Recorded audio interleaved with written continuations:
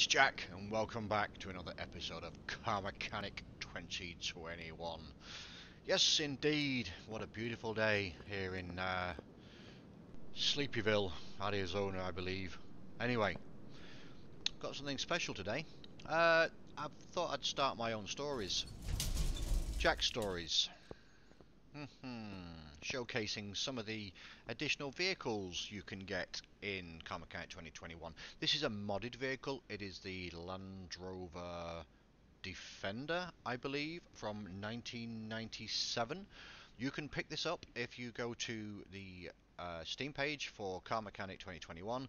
Go to the Community Hub, which is on the right hand side. There's a little thing you can click there, a little button you can click. Go to workshops, go to cars, and then you can basically subscribe to, I guess, the mod developers, if you like. And then when you reboot the game or restart the game, you should be able to find this Land Rover in a junkyard, scrapyard, or wherever. In addition to that, if you come over to the computer over here, well, I have a tablet as well. Over here, we have all the bits and pieces that you can buy for the Land Rover Defender. Okay, it states very clearly it is a car mod, and you can come in here, and there's all sorts of bits and pieces you can buy for the car. Yeah, it's pretty cool. I've got to give a shout out to the people that made this. The guy or lady, maybe, I don't know, who made this is a guy called DeadBob777. I will leave a link if possible below.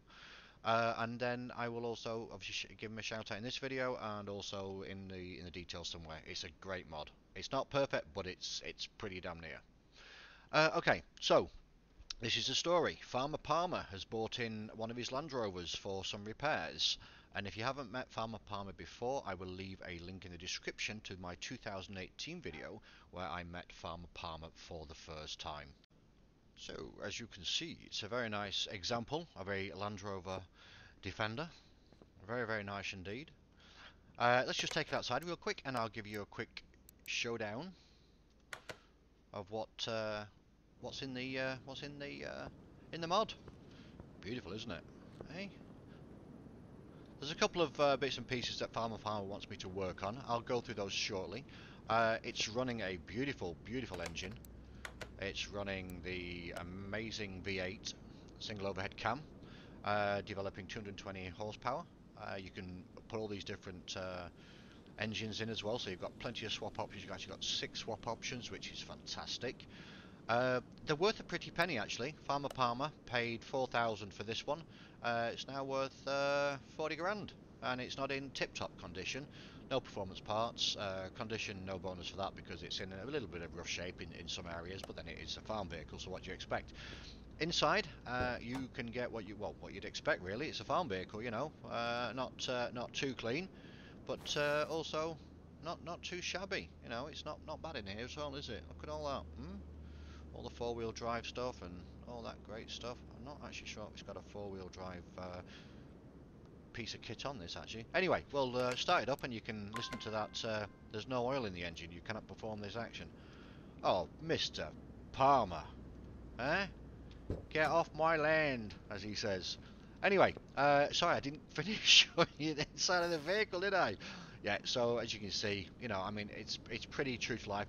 I did own a Land Rover once in my younger days. It was nothing like this. So it's from I think it was 79, short wheelbase, nothing as nice as this. So yeah, so what does Farmer Palm want me to do with it? Well, basically, he would like me to check out the power from the vehicle, or you say it's not pulling as it should. It's crunching the gears, which he's not too happy with, obviously. And I can see there's no oil in it, so that's probably one of the issues. But he also had a bit of a fight with a, shall we say, a bush on the farm. He's trashed the right-hand side here. He said, could I repair this for him? He's lost a light off the grill off the light here. He's lost his number plate, and this is a bit shabby as well. This has been knocked about.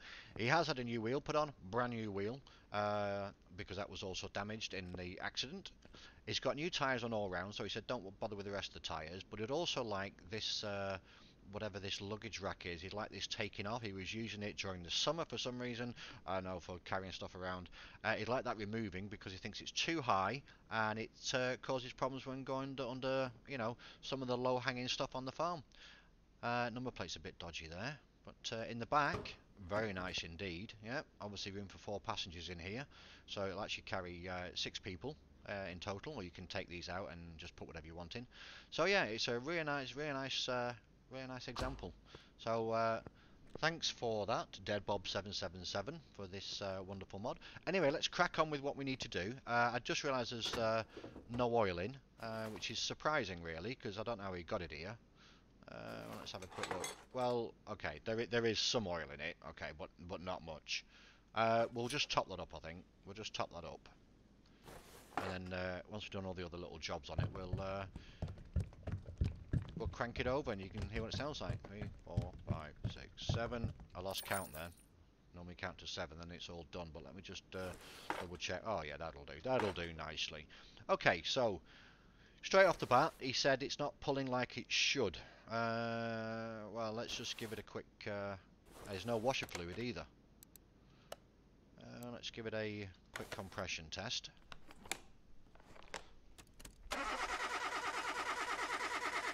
Well, at least it turns over. Okay, there's some of the pistons are a bit dodgy. I mean, some of the pistons are a bit dodgy. I mean, they're within, you know, tolerance. They're okay. There's nothing below 20%. But not great. But I'm not going to fix all those. But he's not asked me to fix those. He's asked me to kind of locate the source of where, you know, why it's not pulling like it should. So that's one thing. Let's just quick check. Has it got an OBD scanner? Oh, it has indeed. Brilliant. Oh yeah, we like this. We like this. OBD. Oh, spark plugs are a bit, well, two spark plugs are a bit, ignition coils are brand new, spark plugs are brand new. Well, I mean, it's looking after it, it's nice. What else have we got? What else have we got? Yeah, okay, 2 spark plugs. We could replace those 2 spark plugs. It might give a bit more oomph, but I mean, again, they're within tolerance. I mean, they're not completely knackered. We'll just check the electrics real quick. I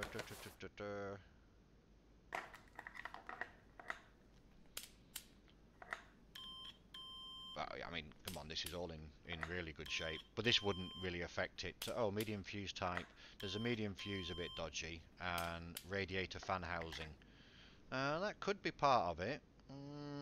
Obviously, with this being my own story, Farmer Palmer, you don't get all the lovely, you know, stuff up here to say, you know, what needs to be done, what jobs need to be done. So you just have to bear with me, and you know, I hope you enjoy this story. It's fun for me to do. It certainly is. Okay, we're just going to check the fuel. I think that's the last thing we're going to check is the fuel pressure test.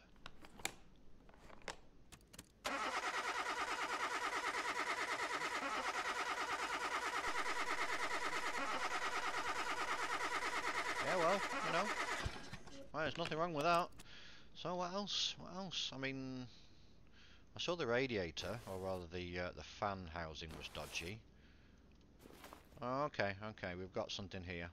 Okay, these are not great. Water pump, pulley, and I can't take it on the dyno because I haven't got the dyno. Dyno? I haven't got the dyno either. I haven't got a dyno or a dyno. Either way, I can't check the performance of it because I'm not shelling out 20 grand for that. No chance, Mr. Palmer. Mr. Palmer Farmer. Okay, so I tell you what we're going to do. We're going to whack these off real quick because this is easy, isn't it? I mean, this is tension is nothing, is it? So we'll take that off. Take this belt off.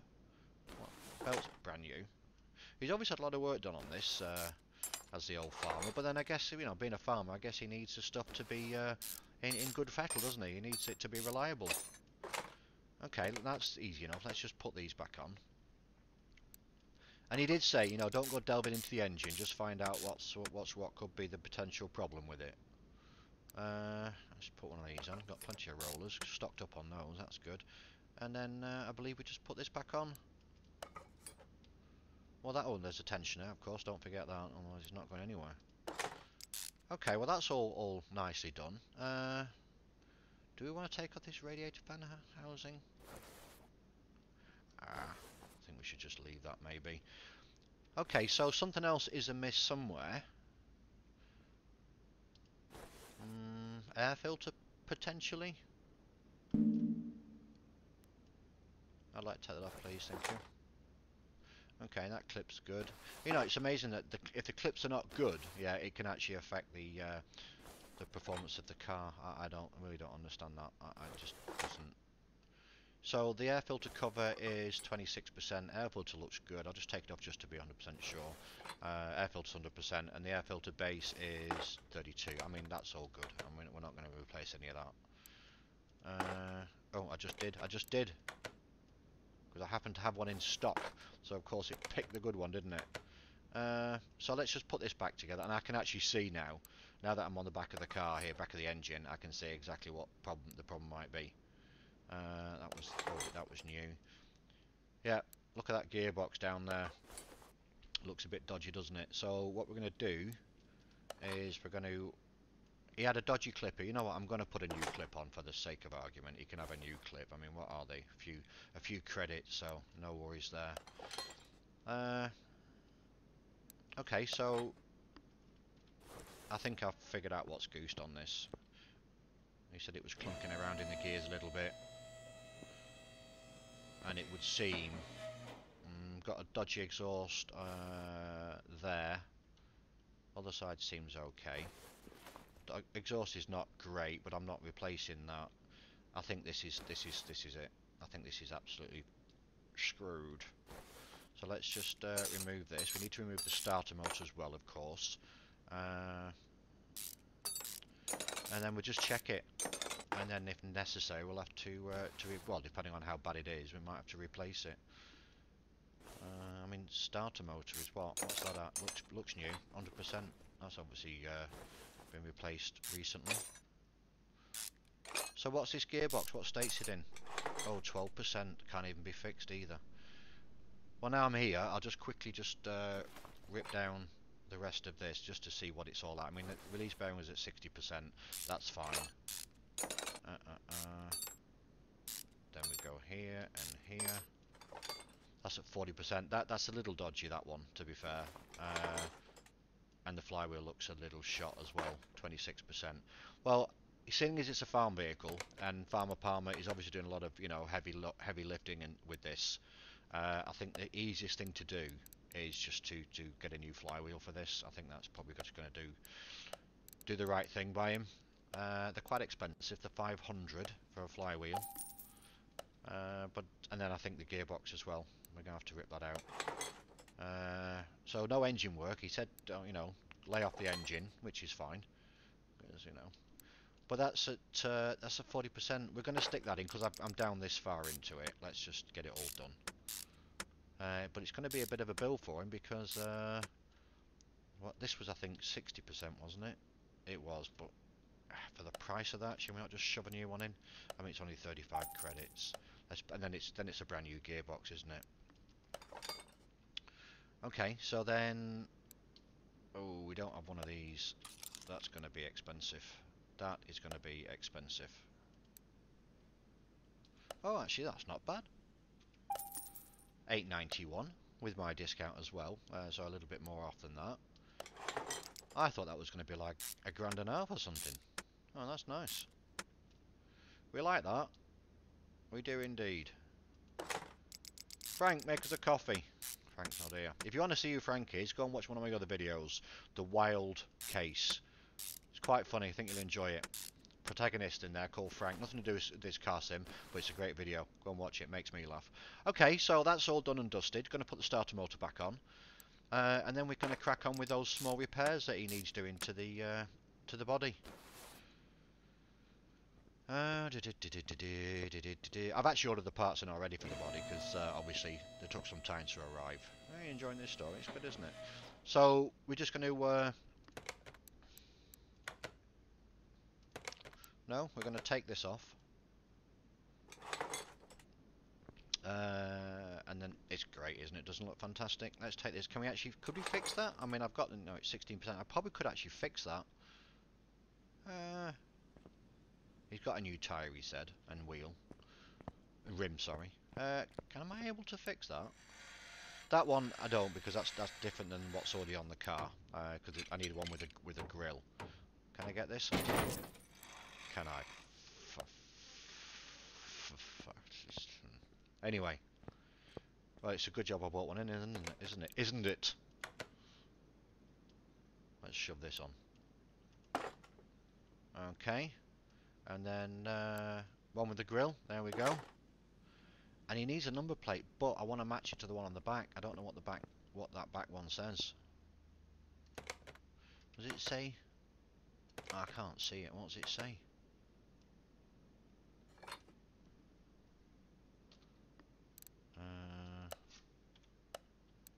Sasquatchan. What? Okay. Okay. Well, that's what we need. So I need to get a plate.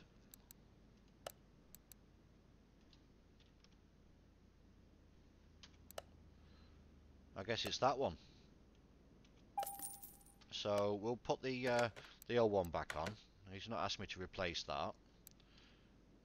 So that's the old one on the back. And he's not asked me to respray it either. I mean, there's no, I don't want it, you know, which is fine. You know, it's a farm vehicle. As long as it's protected with the undercoat, it should be fine, shouldn't it? Shouldn't be any issues there. Okay, well that's all good. And then he said, could I remove this monstrosity up here? Of course I can. Let's just get rid of it. So this is actually, it's noted as you see as a rear clamshell, okay? So you can take this off, and just like you do. Now, if you wanted to, because you can also have the, there's a sunroof up there if you look up there. So if you go on to doing the body again, see that rear clamshell? It might be confusing, but when it says clamshell, when you go into the parts up here, because it's a modded vehicle, you have to come over here. There's a few different clamshells you can put on this particular mod. So you see here, this is also a clamshell, and also this one. So because we don't leave a hole in the roof, we're going to buy this sunroof, which actually says, it says sunroof obviously, but it's part of the clamshell part for the car. You see all of these are the same, all these clamshells here. So just so you don't, you can also get the pickup version as well, sorry, which maybe you didn't know that there's a pickup version of this particular mod. So now we can put that in. So when it says rear clamshell, I can do this, and it'll pick up now the sunroof, and you get the sunroof in there. Isn't that brilliant, eh? Really cool. So if you don't, have never used a mod before, then you know, check them out. They're really good. You do get some issues with them. I'll give you a quick, just to show you real quick here. You know when you put the suspension in, they don't always line up, or sometimes the exhaust don't line up, or something. You can see here, for example, if I just go up here, you see this here? See the shock absorber? Although it's perfectly normal when you put it, you know, put it onto the car initially, it does this. It's just kind of misaligned, but I mean, it's no big deal. It's just cosmetic. I think it looks brilliant either way. Okay, so I've talked a lot now, but now I think we've done all the jobs that he asked us to do. It's looking very, very nice, isn't it? Really good. Right, well, now we've got oil in the car. Oh, I did say I'd have to do the washing fluid for him as well. The wind washer fluid. Wind washer? Windshield. What are you talking about, Jack? And then I think we should be good. 1, 2, 3, 4, 5, 6, 7. Okay, that's that done. Brilliant. Okay, let's just move this outside, and then you can take a good look at it in the sunshine. And also, we'll start it up. Look at all that now for you, Mr. Farmer Palmer, all fixed up for you. Isn't that lovely? And these windows here are all one, so this, and this one, yeah, it's all one left body window. Really well done. I'm loving it. Okay, so let's start it up. Ooh, doesn't that sound like a proper farm vehicle?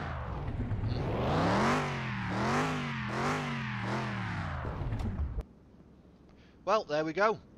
So don't forget to you know, go and visit the mods in the Steam Workshop. Yeah, subscribe to them. You just click a little button, subscribe. You get a little arrow next to the picture of the car. and there's loads of good stuff in there, you know. And a good shout out again once more to Deadbob777. Thank you so much for this. It's been a pleasure showcasing this. Thank you very much. And as to all of you guys out there and girls, thank you so much for stopping by. Thank you so much for watching. If you like this kind of story mode where, you know, it's a little bit off the track and a bit of a backstory, obviously I created this whole story and the whole car to fit it all together. It took a bit of time, you know, to get it to the right condition and everything. But you know, if you like this, drop me a comment and say, yeah, we'd like to see some more of this, Jack. And if then don't. Drop me a sub. It all helps me out a great deal. And again, thank you so much for dropping by. I really, really appreciate it. And Jack's out.